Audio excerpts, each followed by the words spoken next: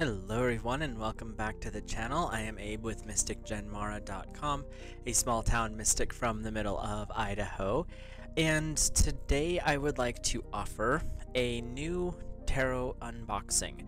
And this is one deck that I have wanted for a while and just never picked up, like a goofball basically. And that is the official Rider Waite Tarot Deck. Or if we're going to be proper, it would be the Smith Waite Tarot Deck, but that's in another video. This is a deck, the original tarot deck that was used by the Golden Dawn and Aleister Crowley before he developed his own Thoth Tarot. So this particular deck is the one that, when we talk about the different artistic stylings within the deck itself, these were the artists rendering by Pixie Smith, Pamela Pixie Smith, and I did a video on her. And it's really sad in a lot of ways, though, that she was completely ignored. Her artwork is what made this deck so popular. Prior to her, there were many other decks out there, this is being a brat, that were very scattered. There wasn't a concise thought pattern behind them. And it's because most people had like a playing card deck, which was your minor arcana, and then your major was a separate deck that was used specifically when you were doing readings. At least that's the lore. But over time, there'd been many variations, kind of like there is today. But this was the first one that put everything into a concise, usable, functional deck that anyone could access. Of course, we have our little booklet here that gives you your general meanings and terms. And honestly, if you're going to start with a beginner deck, the angel decks that I've talked about before are good ones, and the ones that I use frequently, the ones by Radley Valentine, they're a good way to get you get a foot in the door with the tarot. But if you really want to take it to the next level, you'll need to get a standard deck. And personally, even though this is not the one I started with, I've done enough research into it. I've talked to other readers, I've talked to other occultists, witches, etc. And the Rider Waite is the best option to start with because it gives you a strong foundation within the tarot world. Or if you decide to join some of the different lodges, Rider Waite's kind of the standard. So, as we do with most of the decks, we'll kind of flip through. So let me separate these out real quick. There we go. We will flip through the major arcana, just kind of get an idea of the art style, and then we'll shuffle the deck, do a general little quick reading here. But the artistic styling that Pamela Pixie did is what makes this deck so cool. And it's also where we get a lot of our modern day imagery. The magician, he's holding his wand, there's the chalice, there's the pentacle, there's the staff, which is not used in a lot of circles, some circles, but we also have the sword or the athame. Above the magician's head is the infinity symbol, saying once you have these tools, you have them forever. And it's also indicating with the magician that it's an ongoing process of taking it to another level, of learning, of deepening your knowledge, deepening your wisdom. The Magician card is probably one of my favorites because of that.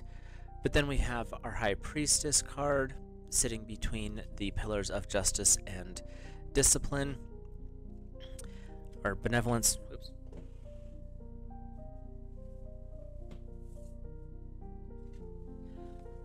Apparently the Empress is being shy because she took a flying leap. But we have the Empress card showing that the goddess is alive and well. We have the Emperor, which is the indicator of the divine masculine, the god in this situation. But these images are very much the core root of what the tarot is.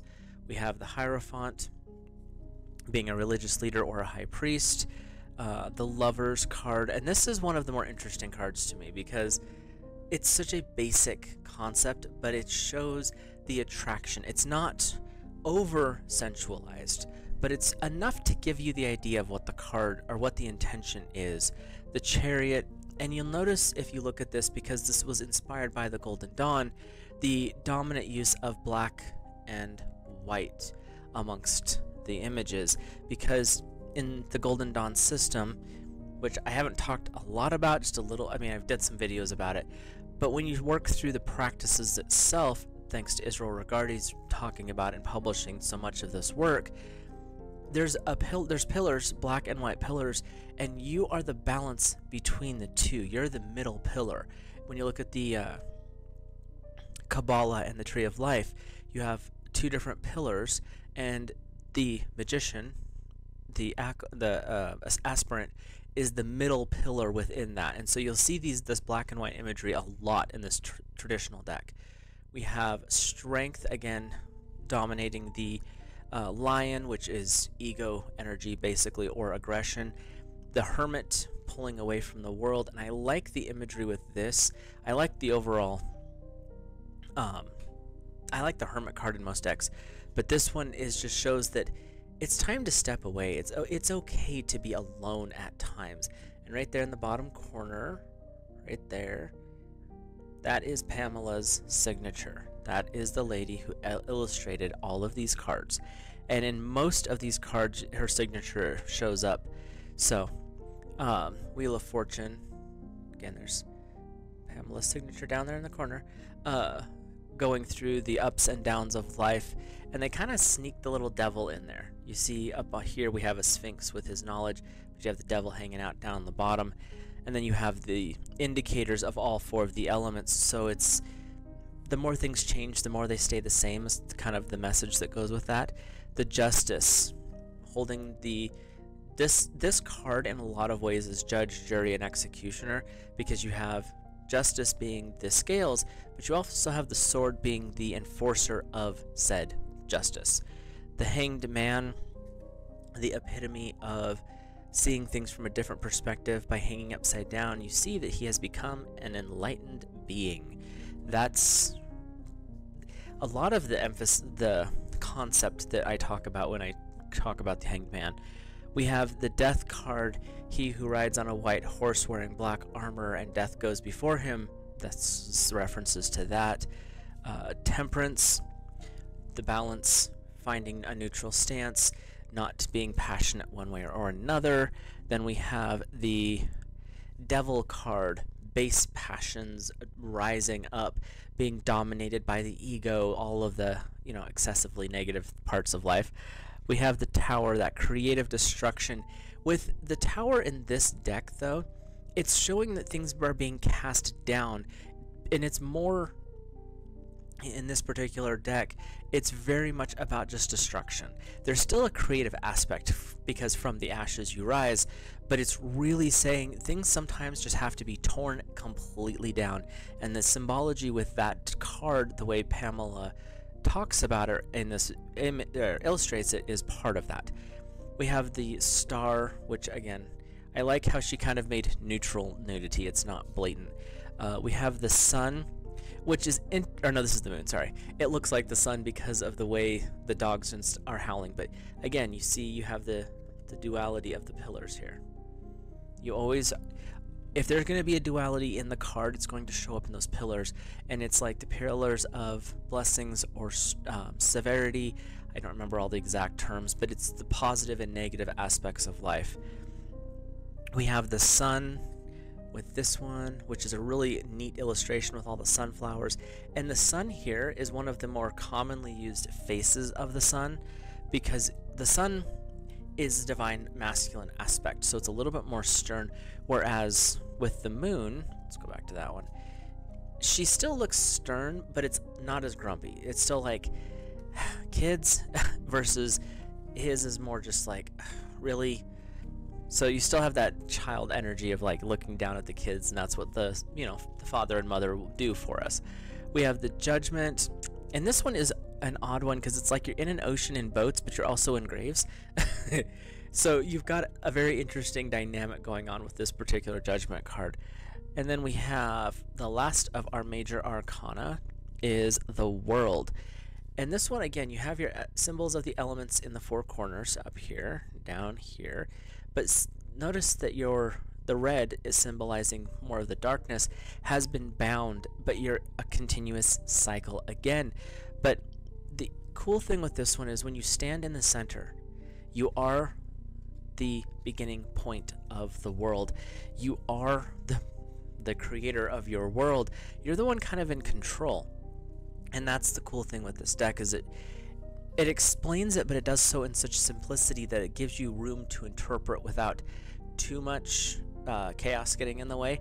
And I have a lot of decks, not gonna lie, and I like the simplicity of this one because I've seen the images. I've got books that have all the images in it. I just didn't have the deck.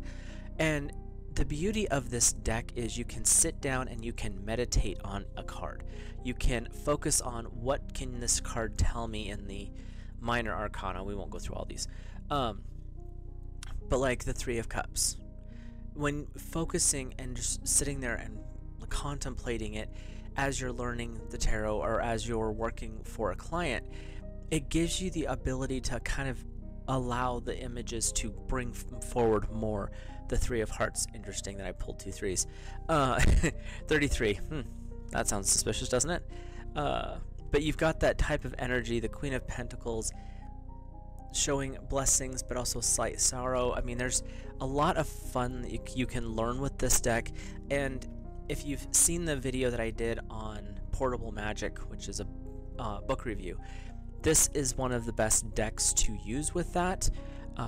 So what we'll do now is, and the neat thing with the Portable Magic is it talks about how to use the tarot deck, especially the Rider-Waite or the Thoth deck. There's a few other options, and there's been people commenting on preferred decks, which I love, that they use for that type of ritual.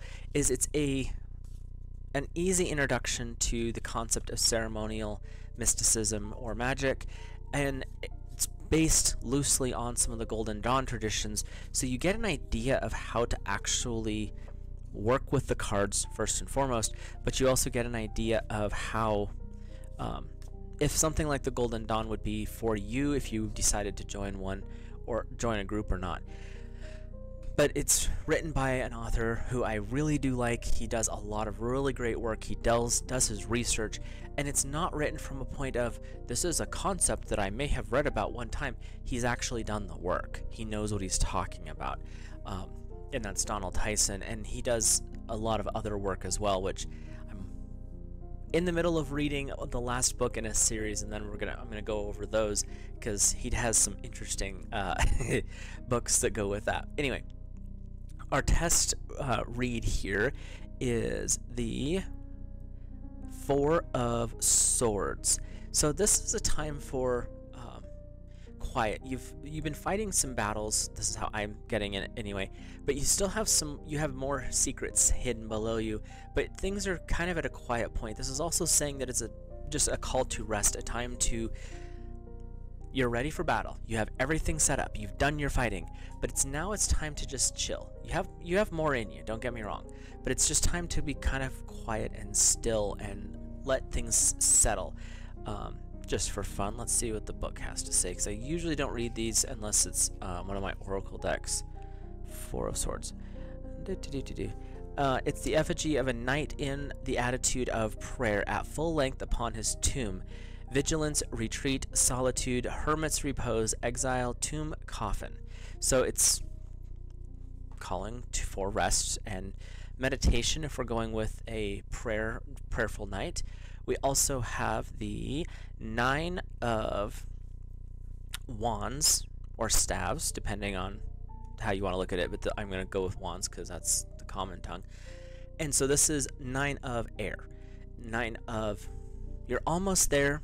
You've gotten to a point where there's a lot of things going on, the planning's in place, the actions are starting to come through, and you've been on a journey, is what the Nine of Air says to me.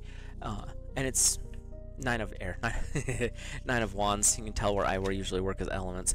But that's, your journey is coming close to an end. You're almost there. It's not quite over yet, but you're getting there.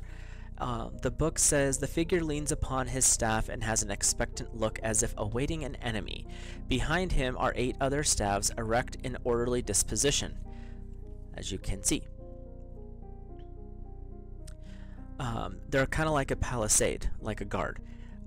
Divinatory meanings, meaning if you're using this in a reading versus just learning the words, it's strength in opposition, meeting the attack on or onslaught boldly, possible adjuncts, delays, suspension, adjournment. Things are going, doesn't mean you're done yet. That's really what that is going with. And our last one is the King of Swords. The King of Swords is the fire masculine energy. No, I did that completely backwards. This one is fire, this one is air. Sorry about that. Like I said, my brain's a little scattered. But the King of Swords, swords are air, wands and staves are fire. The King of Swords is, you've completed this intellectual study, things are kind of settling down for you. The book says he sits in judgment holding unsheathed sign of his suit. Whatever arises out of the idea of judgment and all its connections, power, command, authority, militant, intelligent, law, offices of the crown, and so forth. So it's the completion. You've been there, done that, and you can speak with authority, because the unsheathed sword is saying, I am knowledgeable in this situation, and I am prepared to defend myself in this situation. Other than me not paying attention to staves and wands or fire, this is kind of a fun deck to work with. And like I said, if you're new to tarot and you want to get used to the idea of tarot, the angel decks are generally the easier ones because they're super gentle. But if you want to actually, once you do that and you want to take it to a next level, you can pick whatever other deck you want, but I highly recommend getting one of these. I don't know why I put it off so long, but I did. There'll be a link in the description if you want to just shortcut to go check one out. And the beauty is they are kind of coming down in price. Originally, when I first started getting into this type of work, the Rider-Waite deck was almost 50 bucks. And I don't know why, I cannot tell you why, but now it's getting down to a bit more reasonable price. Not to say that I haven't bought decks for that before, but these ones are starting to come down, and it varies on where you buy them as to what the price is, but it's nowhere near what it used to be. So with that, I will wrap this up. If you're new here, hit that subscribe button, drop a like on the video, and comment. Let me know your thoughts. Like I said, this is for those who already read tarot. This deck is not a new thing for you, but for those who are kind of getting interested in it, wanting to learn more about it, this is a good deck just to have on hand, because there's times where your other decks, they're giving you answers, but it's not quite cut and dried. When you work with the Smith Waite deck, it tends to be a bit more upfront with, no, this is what's going on. So hopefully you guys enjoy the deck, and we'll probably start to introduce this deck into some of my monthly readings in the near future. So have a great rest of your week and day, and I will talk to you in the next video.